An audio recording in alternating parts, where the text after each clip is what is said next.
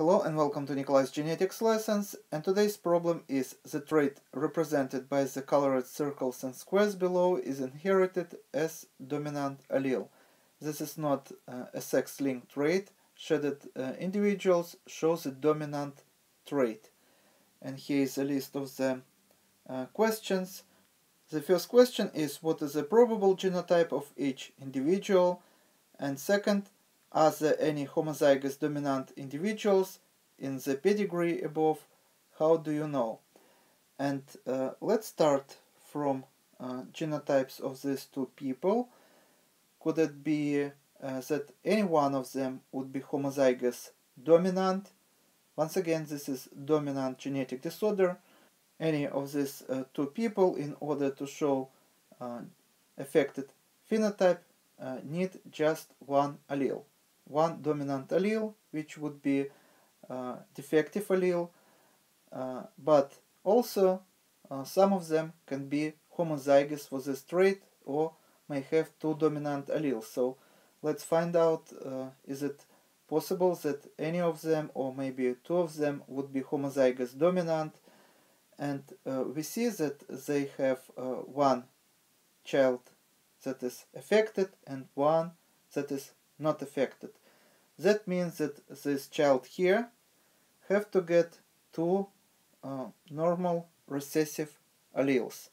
And that means that each of these parents have to have one recessive allele. So this child, this person, number 5, would get one recessive allele from each parent. And this also gives us information that the other allele would be dominant, which causes this genetic disorder. So we know that these two people cannot be homozygous. So none of them can be homozygous. And as for the genotype of this person may have two dominant alleles, or may have one dominant allele and one recessive allele. So let's put for now one dominant allele and blank space here, and we can fill this blank space when we analyze the progeny of this couple, because this person number 3 shows a normal phenotype. We know that genotype is small a, and once again we see that one child is affected. That means that he got his defective allele from mother side, and because we know that this person is phenotypically normal, that means this person is also genotypically normal. This person have to have one normal allele. So this person is obligatory heterozygous. And because this person phenotypically normal, and from father side this person number 7, this female, may get only recessive allele A. And as for the mother side, if mother would have two dominant alleles, so capital A, there wouldn't be any choice for this person just to get dominant allele from the mother side. But we see, and in this case of course this person would show affected phenotype. But we see that this person's genotype is small a. That means that one of the recessive alleles, this person number 7, have to get from mother. So mother have to be heterozygous. She cannot be homozygous dominant. And all people here are not affected. So small a genotype here, small a genotype here, and small a genotype here.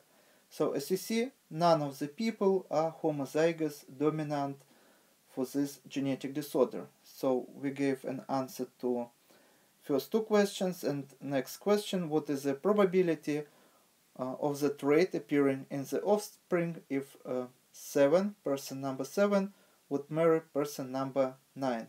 So 7 and 9.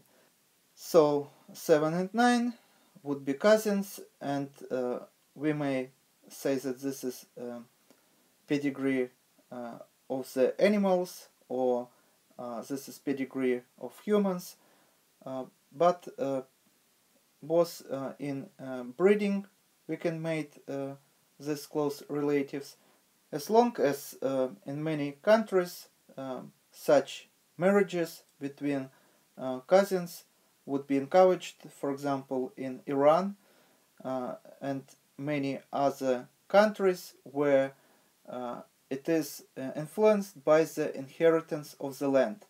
When cousins would marry, they would join the shares of land, and land would stay within a family. And actually, as you see, we don't need any even Punnett squares. Genotype of person number 7 is small a. Genotype of the person number 9 is small a. So 100% of the progeny would be phenotypically normal. And now question, the last question: what is the probability of the trait appearing in the offspring if 8 should marry 10? So if this male would marry this female. This time let's draw simple Punnett square. So genotype of the male would be on the top, capital A, small a, and genotype of female would be here on the side. And when we build a Punnett square, we can say what is the probability for this couple to have affected child, regardless of the sex, because this is not sex-linked genetic disorder. And as you see, according to this Punnett square, 50% of the progeny would be affected with this genetic disorder, and another 50% would be genotypically and phenotypically normal. And this is going to be an answer for the last question, that this couple, if they would marry or mate, would have 50% chances to have affected progeny, or half of the children would be affected and half would be unaffected. And this is all for today. Thank you for your attention. Please subscribe for my new videos that I post almost every day. Thumbs up if you like this video. Please write your comments, questions if you have any. Please share this video with your classmates, and see you in the next video.